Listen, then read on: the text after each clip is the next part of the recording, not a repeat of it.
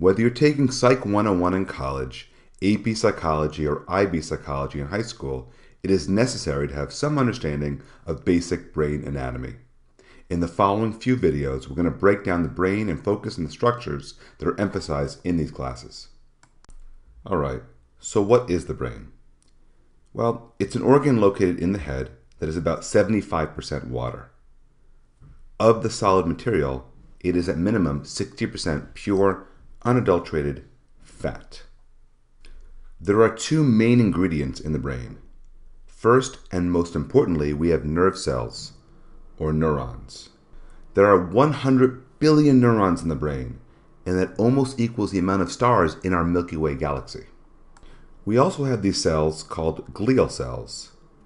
Glial cells surround neurons and provide support and insulation. I like to say that my wife is my glial cell because she supports and takes care of me.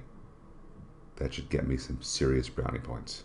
The purpose behind studying the anatomy of the brain is that it is believed that different areas of the brain deal with different types of thoughts or functions in the body. This concept is called localization of function. Now, humans are not all exactly the same, so there are some differences between brain areas and their functions.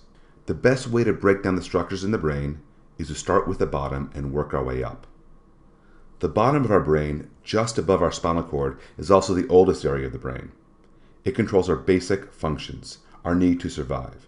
It's often called the alligator brain because, like alligators, it focuses on our basic needs, like mating, eating, sleep, survival. The structure right above the spinal cord is called the medulla oblongata. It is involved in our breathing, blood pressure, and heart rate. If you get stabbed or you damage your medulla in any way, you're going to die. Right above the medulla, you have the pons.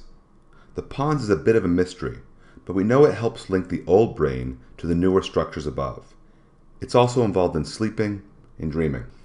In the back of the pons, at the bottom back of your head, you have the cerebellum, which actually is Latin for little brain, because it looks like a small brain attached to the back of your head. The cerebellum is involved with hand-eye coordination and voluntary muscle movements. You use it when you're playing video games like Call of Duty, and also if you drink too much alcohol, the cerebellum is affected because you lose coordination. Located next to the pons is the reticular formation, which is involved in our arousal. Not that kind of arousal, perv, but being awake versus asleep. When scientists remove the reticular formation in animals, like, cats, they'll fall into a coma and they'll never, ever wake up. Next on our ride up the brain, we have the thalamus. This egg-shaped structure is the sensory switchboard of our brain. Information from our eyes, ears, mouth, and skin go first to the thalamus.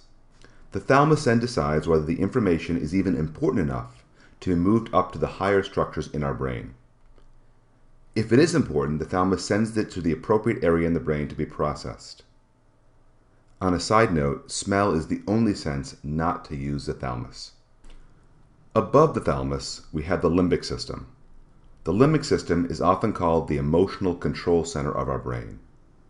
It is made up of four important structures. First, we have the hypothalamus. This pea-sized structure has a plethora of functions. It is involved in our body temperature, sexual arousal, thirst, and our endocrine system, which is basically our hormone control. The hypothalamus also assists in our feelings of hunger. There is the lateral hypothalamus that makes us feel hungry. If you remove it, you'll never ever be hungry again. And there's the ventromedial hypothalamus that makes you feel full. If it's removed or destroyed, you'll never be able to feel full again.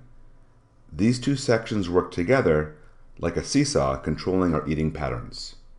Next to the hypothalamus is the pituitary gland, and it's often called the master gland. It secretes hormones related to growth, and it also assists with the function of all the other glands. Next in our limbic system is the amygdala. The amygdala is involved in our basic animalistic emotions like rage and fear.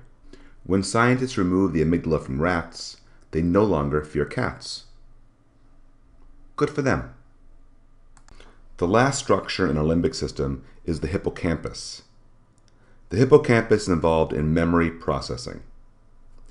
The hippocampus itself is probably not where memories are stored, but it assists in organizing our memories. Damage to the hippocampus leads to the inability to store new information. In our next video, we'll go over the higher level structures in the brain, the cerebral cortex.